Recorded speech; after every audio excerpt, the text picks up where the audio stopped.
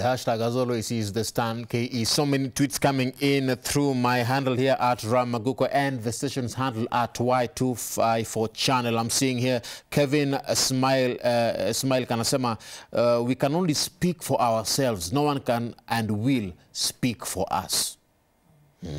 I'm seeing at Patan, Anasema, always watching, loving the candid discussion. Dan Douglas is saying that great words from the panelists.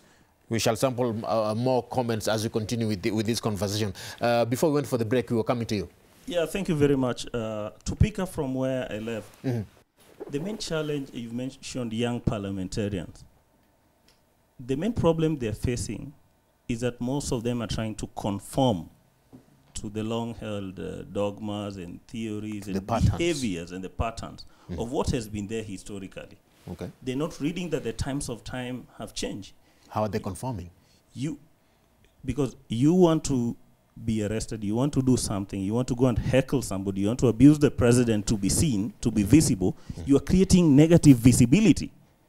So the other thing is that this negative conformity and aligning with the past, we have to elect young people who are cut above the rest. When you go to Bunge, you must find your own space. Don't try to be copycat. Being copycat has been a big problem in this republic because we try to copy-paste what's in already developed economies like America, which is over 100 years old, and bringing them into the republic. So we should not conform to what we see, but we have to be a cut above the rest. Fast forward, for our electorate, we have to be pragmatic, like in Muhoroni. You have to choose the kind of person, be it in Msambweni or any part of the country. We have to be pragmatic. The current trend is that we choose whether the cat is black or white, provided it can catch a mice, it's a good cat. That kind of theory is wrong for our republic. As young people, we must take our position. We must leave something to be remembered about. We must be different in our time and be the Mandela of today, the Barack Obama of today, the Piogama Pinto of today, Uhuru Kenyatta of today, and Raila Odinga of today.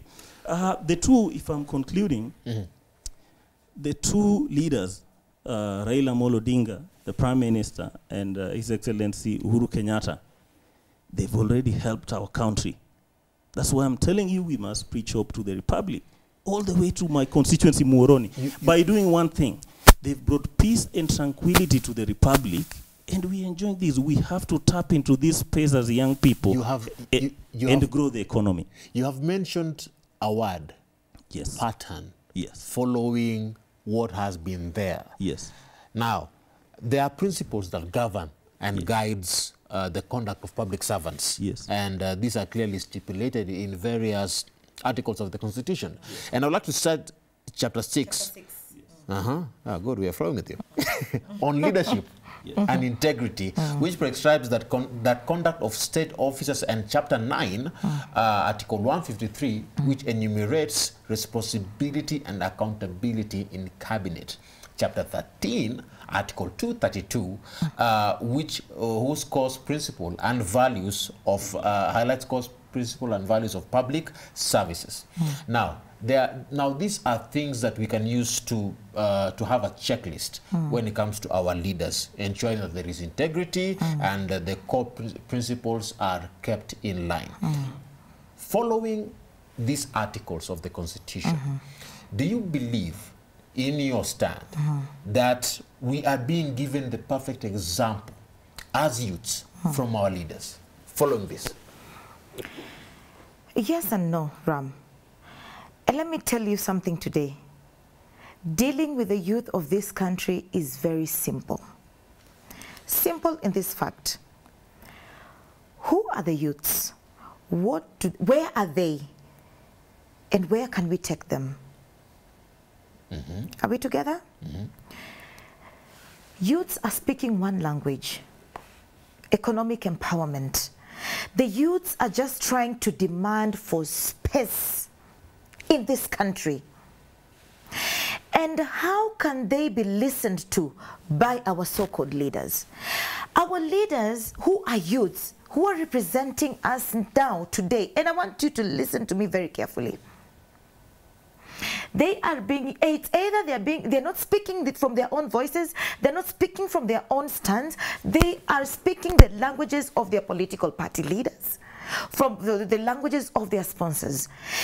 When it comes a time that the leaders of this country will realize that if we give the youth the power and the thought and the importance and the seriousness that they deserve, and they cannot never do that. Why?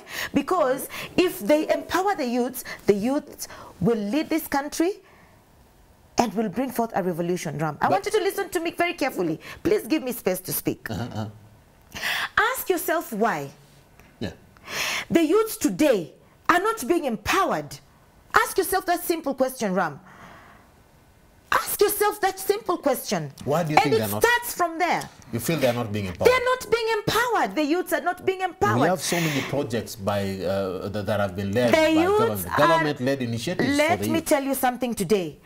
The youths are being used to bring forth leaders into different offices. Na wacha nikwambie, itabidi nizungumze Kiswahili ndo pengine tuelewane. Zungumza dada, zungumza. Leo hii mimi kama kigogo wa kisiasa nitaangalia nione mimi nataka kiti fulani ni youth, kwa sababu he mentioned something. The youth think about today. And our parents depend on the youths. My youth hawana kazi. Na youth sisi tunataka we want to please our parents. We want to make our parents proud. Unapata wanasiasa wanakuja wanatupatia vijipesa. Tunasema alhamdulillah, leo nitapelekea mamangu shilingi 10, nitampeleka nani hospitali aweze kuhifadhika. Na mimi nasema hivi, His Excellency the President of this country needs to have the thought of the youth at heart. Okay, Samuel. Thank you very much for that question. As young people, we will not wait for anyone to give us our space. That's the pattern that we've seen, and you asked about patterns. This is visible in our country, and the only thing we have to narrow down and isolate, at least pick one low-hanging fruit, is to equip our young people with skills. We are in a global economy. Kenya is the giant in this region. If you devolve more money down to our counties, you're empowering young people. You don't need to collect all the young people in the republic and tell them, today we want to give you jobs. We have to create our jobs. Remember, our economy is now in our palms as young people. As a global young CEO, I have to say that giving young people their space in the country starts with training. We have to have more training institutions locally. I beg to differ. Just I'll give you your time. Yes. It's always good to just finish your but have good training, because if you train and you have good skills, you have a population that you can tap into, not only for this region, but people who can go and serve out in the world. For example, the good thing is my time. The young person who went and trained in West Virginia and learned about 3D printing and went back to Argentina and did print a limb for a young girl who did not have limbs, and the young lady got back her life. Wow. So we have to have global thinking and outlook of the world. Let me narrow reach out and narrow down to our small community, where people will not only judge you according to your skin color, according to your race, according to your religion and what you believe in, but to the smallest world, which is your village, your constituency, your university, your church, and still your voice is heard. So it's the thing that the government needs to do is to amplify the voices that are there. Let me amplify the voices of people staying at your constituency, where you're vying. 75% of the farmers that depend on sugarcane farming. Yes. We are talking about employment. Yes. What is the solution in regards to reviving Chemelil sugar and Muhoroni sugar? Thank you very much for the wonderful question. The only way to uplift the voices of our mothers down there in Muhoroni and our sons and our daughters as a parent, first of all, we have to list those factories. have to add to the voice of our people and the people of Muhoroni is that we have to list the factories so that we weed out the cartel that's working in the sugar industry, boost production, so that a mother down there would only need 2 trailers to the factories and get her 40,000 shillings. She has her scholarship to pay for the children. You don't need to depend on bursary to take your children to school. So we have to list these factories, have our own terms and conditions, at least have something going. Better half a loaf as we improve and try to leapfrog Muhoroni back to where it was. Muhoroni was a European settlement scheme, well endowed with everything, and we call it Canaan, our Prime Minister is normally talking about. With expansive land, we don't need much help. What we need is, first of all, don't inject much money there. Retrain the thinking and revive our factories. We have over 5 industrial installations within our area. We have to agree with the people who are leasing the factories that you have to take this percentage of young people and employ in the factory.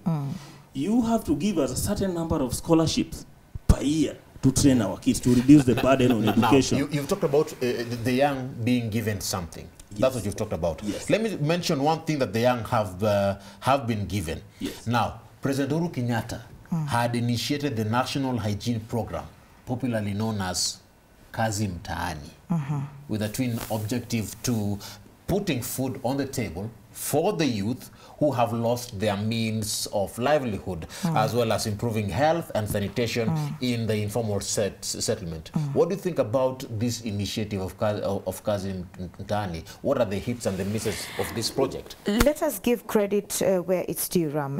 Yes. That was a very beautiful initiative. And as the youths, we were very, very happy, and we even thanked publicly thanked the president for such a wonderful initiative. But let us look at what is happening on the ground. For example, I will speak on behalf of Msambweni constituency, Ram. It's not everyone that was the representation of the youths in that program in Msambweni constituency was not in a proper manner. It's only the locals. It's only the locals who are the diggers that were put into that program. In Msambweni constituency, we have all the 47 tribes. I'm having a very hard time as a youth who does not, they think that does not come from Msambweni, but I'm born and bred there. They're telling me that, Madam, the representation here is being biased. Is it possible for everybody to be represented in that program, Ram? Kwa mfano pale tukiangalia kabila zingine zote, tukiangalia wale vijana ambao walichukuliwa katika Kazi Mtaani ni locals, which is a good thing, lakini is it possible tukue na wale vijana wote na kabila zote, hata kama si wote, lakini tukue na baadhi pale? So unasema it is a good initiative. It is a good initiative. People have been taken, the youths have been taken, but your problem is representation. Representation. Okay. Equity and inclusivity. Yes. You had your time, and I wanted to tell you, Ram, stop being biased. I mean, I think he spoke for 7 minutes or so. And I also need to speak. And I'm giving you time. Yes. Give me time. Tunaelewana. That is a very beautiful. And the question that you asked him about Muhoroni sugar, and I was so happy that he really expressed himself and he talked about what he thinks needs to be done about that area. And I wish that you ask me the same question with regards to Msambweni constituency, Ram. I was coming there. Please. And allow me to answer you before. But let's finish up on the representation of Kazi Mtaani pale Msambweni constituency inafanywa kwa ubaguzi. Ram, tulia. Inafanywa kwa ubaguzi. Tunaelewana? Pale Msambweni constituency vile nimetangulia kusema kuna kabila 47. Tunashukuru Mheshimiwa Rais, that's a very, and I will repeat, nisieleweke kimakosa, lakini kuna kabila 47. Chifu wetu pale katika zile wodi zetu tofauti anafaa kuelewa ya kuwa vijana pale Msambweni si Wadigo peke yake. Kuna wakabila. Nini umefanya ili kupata solution? Kitu ambacho nimefanya kupata solution saa hizi ni kupaza sauti. Nizungumze rais anielewe. Na wale watu wetu pale chini Msambweni na viongozi na gavana wetu Mvurya anielewe na anisikize kuwa ile nani rais amekuja nayo ni nzuri sana na tunaipenda. Na mimi ningependa nikujibu hilo swali hata kama hujaniuliza, Ram. Ile ulomuuliza niulize nikujibu. Hilo swali la constituency. Yes. Aya. What is it that you're going to do in Msambweni constituency that will change that area? That is not the question you asked, but let me now speak on behalf of Msambweni constituents. First of all, COVID-19 tulia. COVID-19 imetuathiri sana sisi kama wana Msambweni pale kwa sababu tunategemea blue economy, tunategemea utalii. Tunaelewana? Ni ombi langu kwa Mheshimiwa Rais, kama COVID-19 inaendelea kuisha, vijana wetu anafaa kuwa na ufahamu ya kuwa vijana wetu wengi wamepoteza kazi Ram. Kwa sababu vijana wetu wengi walikuwa wameajiriwa kazi mahotelini. Na mimi nataka kuleta solution. Na nataka kuleta wazo. I don't want to just put forth problems. Mheshimiwa Rais, shule zinaenda kufunguliwa. Tunataka door to door campaign ikuwe inafanywa na mayouth. Kando na kazi mtaani, atafute mayouth, na mimi nazungumzia Msambweni constituency, wafanye door to door campaign ya kuhimiza watoto wetu warudi shuleni. Pili, Ministry of Agriculture kabla ya COVID-19 kuanza walikuwa wanataka kuanzisha mradi kule Lamu ya kuleta Wapemba sijui 100 sijui ni 20 kupeleka wavuvi deep sea ndio waweze kupata ile hali ya uvuvi, wavue samaki ya kutosha. Tunasema waanze na Msambweni kwa sababu Msambweni imeathirika zaidi kuliko eneo zote kweli. Sisi kaunti 5 tunadipendia blue economy. Lakini mimi hili ni wazo, mimi najitetea mimi kama mbunge wa pale. Kama mjumbe nimetumwa mimi nizungumze na nipaze sauti. Kwa hiyo kwanza tuangalie wale vijana waliopoteza kazi, wapatiwe kazi. Na rais sitaki kumpatia kazi ya kufikiria mambo mengi. Door to door, tuanze campaign na si Msambweni peke yake, Kenya nzima. Alafu tunataka tu revive pale blue economy. Tuletewe sisi wakimalizana na Lamu wakuje Msambweni, wakuje Kwale. Tupeleke wavuvi deep sea, wafundishe vijana wetu, walete kazi kwa vijana. Na mimi sitachoka kupigania vijana na kuzungumzia vijana Ram. Kwa sababu sisi kando na vile wanazungumza, wanasema sisi tumeamua kama vijana tunataka kujitegemea. Hatutaki sisi waletewa tu kwa sahani tukikula. Let me come to you, Dr. Samuel. Kazi Mtaani initiative. What are your thoughts in regards to that? This is a good initiative, and we have to thank the president and the leadership. It's good to give thumbs up where it belongs. One thing about this, it's not a new thing. We saw Kazi Mtaani when President Kibaki was in power, and this is another form. The only thing is that in our country and the world, I like talking about the world because we are global leaders, we don't have to only think locally, is that our country is on wrong footing for the young people because there's no meritocracy when we are selecting even the people who are handling Kazi Mtaani. Meritocracy, selecting people on merit to look at the resources that we have. Yeah, there's no pragmatism. The same issue that she raised. Yes, there's no. I'm still on my point. There's no pragmatism, and our big H, which is honesty, in Kenya, we're not honest in some quarters. So for honesty, which I will emphasize on, is that honesty is linked to corruption. Every young person in this republic wants to own an apartment in Karen. They want to fly choppers. They want to be dollar billionaires, and that's why we are seeing COVID millionaires and billionaires. So we have to talk about the big H, which is corruption. It's dogging our community. It's malignancy, it's a form of malignancy, and a cancer that we have to weed out. So Kazi Mtaani, if we pump more money into it, but we should not wait for government. As young people who've traveled the globe, and we know where resources, most of our MPs are sleeping. They only charge and discharge. I'm given 120 million to serve my people. After that, it ends. A good leader must think of how to use the letterhead and rubber stamp to get extra money through looking for grants. A grant is knocking a door. You can go to Safaricom and talk with them and tell them, I need scholarship for 7 kids. That is using your letterhead and rubber stamp well to collect resources. So you must use your rubber stamp and letterhead to collect extra away from what you have to do what you want. Otherwise, we in hard times as a republic, we have to allow the president with what he's doing. He's supporting, he's trying his best. We are facing a global pandemic. We are only 7 months into the pandemic. It's like flying a plane and building it at the same time. And this pandemic is what has really just as I affected conclude, for the president, they're trying their best, but our leaders must be creative. Use your rubber stamp and your letterhead to get more money to your people. You've talked about using your rubber stamp and your letterhead to get more money for your people. Using what you have to get what you want. Let me talk about using the youths. How is it that we can be able to avoid misuse and abuse of the youth as it has been normalized in most of the political seasons by politicians in order for them to gain political mileage? It's simple. Yes. Empower them economically. And that is a topic that you people don't like talking about. Tumesema hapa. Ndio tunasema leo, empower them economically. Come on. Listen, when you empower one economically, we will not be speaking about bursaries, because I will if I want to take my child to America to study there, it's possible because I have money in my pocket.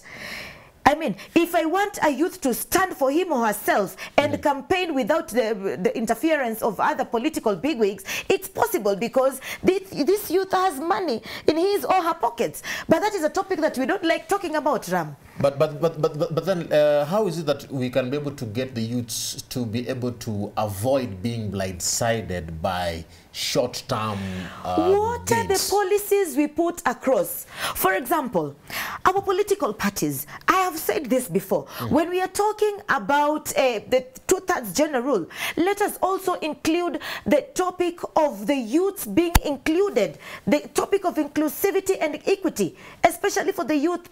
Let us not only bring up this topic because, you know, 2/3 gender rule, it's women. No. Let us talk about the youth wholesomely.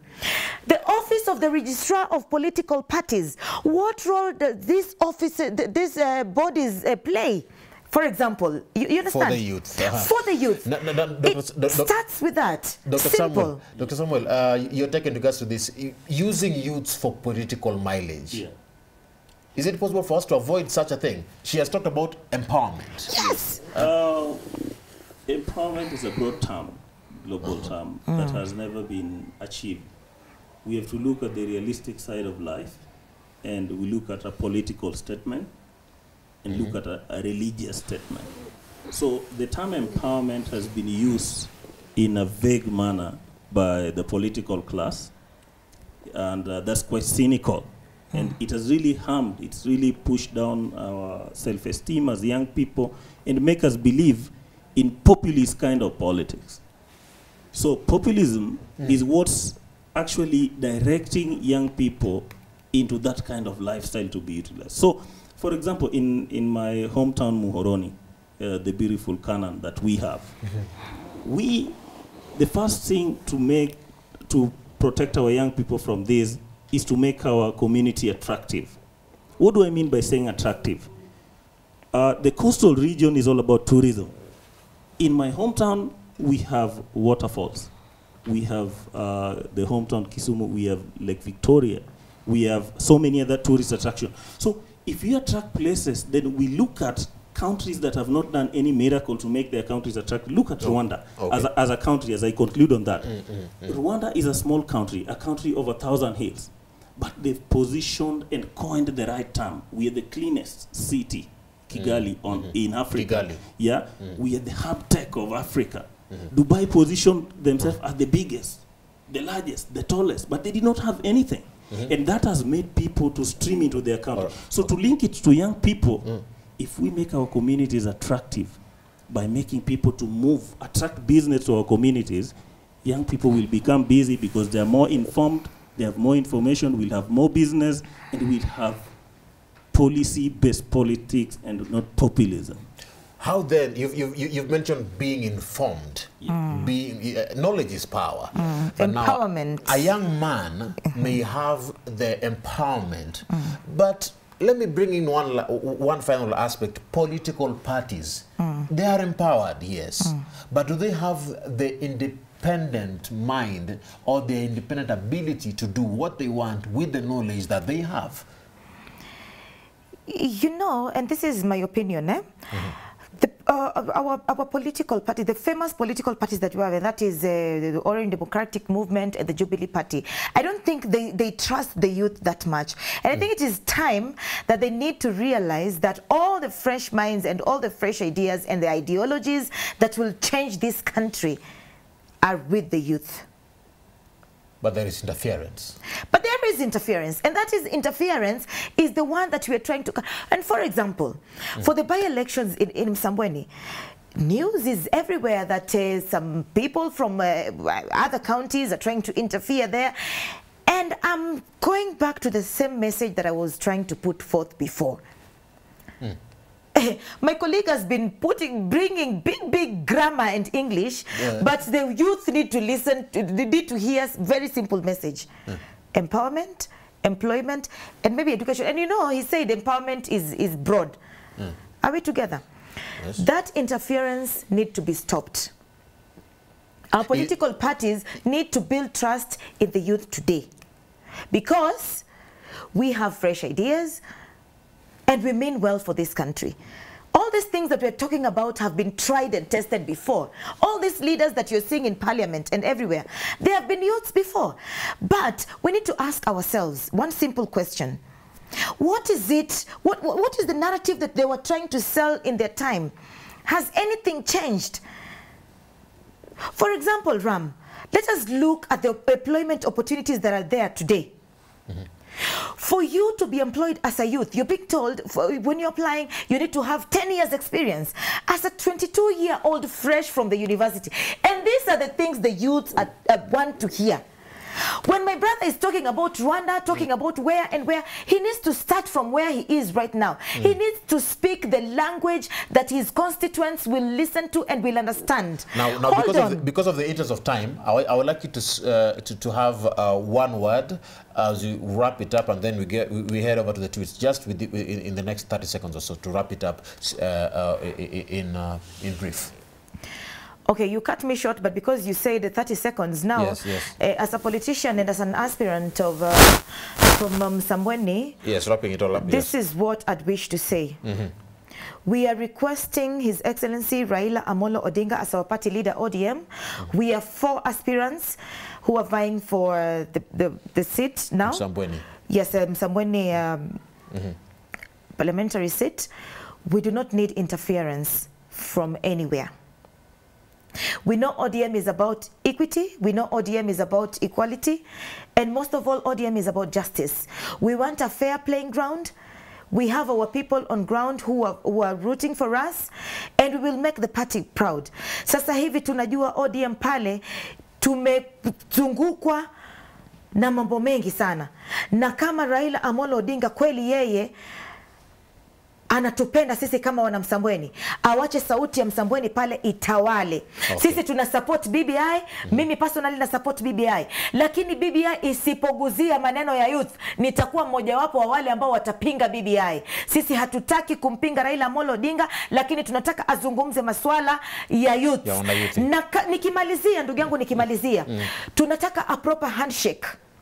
Tunataka rais anapoendelea kumaliza awamu yake kama rais, tunataka a proper handshake between Raila Amolo Odinga, William Samoei Ruto na Uhuru Muigai Kenyatta. Hatutaki awache hii nchi ikiwa katika hali ya fujo, ikigawanywa katika misingi ya kikabila, katika misingi ya fujo, na katika misingi hiyo ambayo wanajaribu kuleta.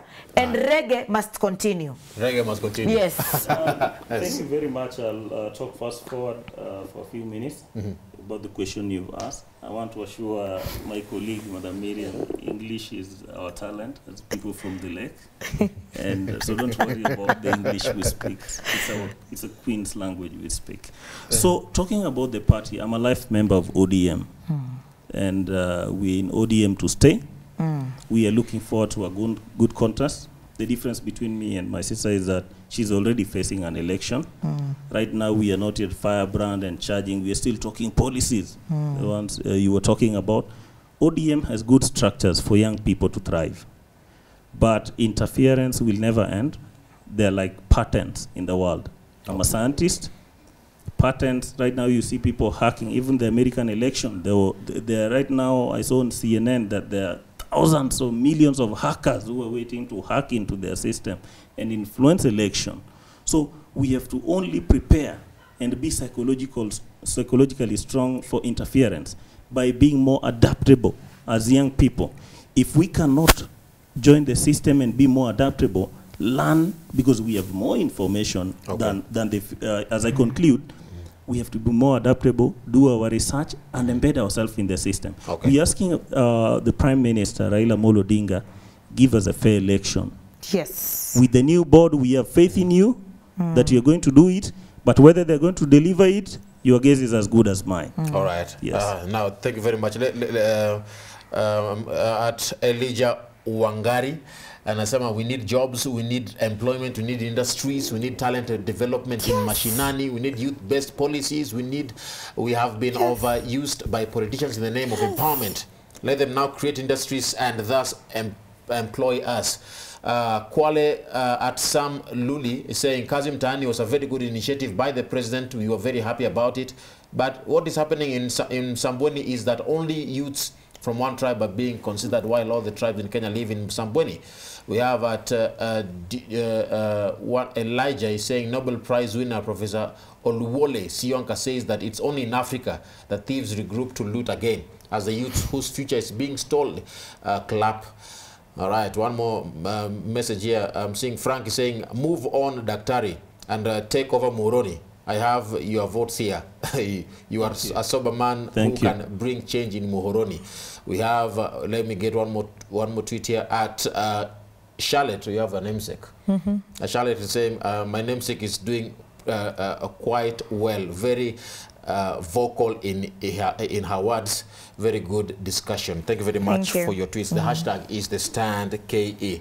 I wish you guys well. Thank you so much. Keep doing what you're doing. Asante sana. That brings us to the end of this evening conversation tonight. It has been a pleasure having you. See you again next week. Remember, leadership is not given. It is taken. God bless you. Have a good night. And we only need to trade across the border with other communities and not trade.